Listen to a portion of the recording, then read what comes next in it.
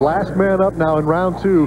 Greg Potter, he's on Copperhead, 88.5 in round one. Another one of those transplanted Australians. Potter been rodeoing in the PRCA, 2 NFRs, coming around making a good ride on a bad boy. I thought he touched him. Let's see what that back judge says.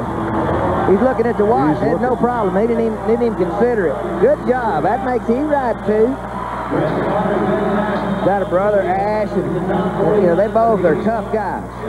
Good score, 87.5, a total of 176. In great shape going into the short gun. Talks just like Troy Dunn too. But you know, he's one of those guys that'll put out that effort. He rode his first one.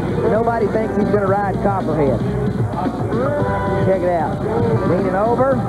Good shot, good camera work. You can see right there, never even really came very close to him.